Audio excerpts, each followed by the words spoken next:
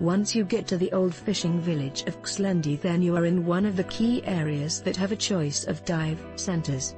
The other is Marsalforn. Diving in the bay is very easy. In fact, you can kit up with the majority of your gear and walk from any of the dive centers to the sea in less than 5 minutes.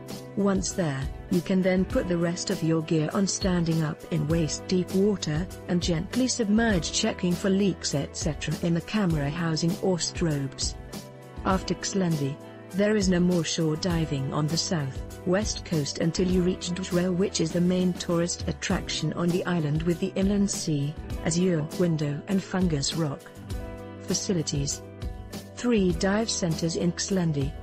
Public toilets near the main car park at the head of the bay. 3 hotels. Loads of apartments to rent. Stacks of places to eat, from small pizza bars up to mid-level restaurants. The best ice cream shop on the island.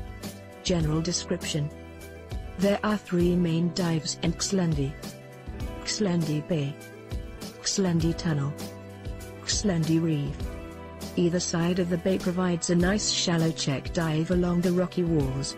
The Xlendi Tunnel is directly opposite the 4th, 5th ladder entry points on the northern shore, and the Xlendi Reef is about 300 meters west along the northern shore.